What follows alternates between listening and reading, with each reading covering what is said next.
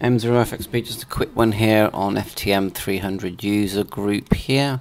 So there's a program here to get photographs onto your SD card so you can send them on the FTM300. So I've clicked it, gone to this, downloaded, and then we get the this, and then we get the XE. So here's the XE here, looks like this. I've opened a picture of the right size, 320 by 240. I've got my radio ID by pressing F button, set up GM, then I've got the radio ID here. I've named it ID 51, name in the image list, and then M0FXB, and I've clicked save, and it's not saving. So what am I doing wrong? Let me know.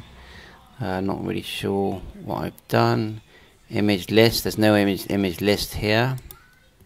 About version 32, copyright SP4. So I can't get this working. Let me know if you can. 7.3, all the best.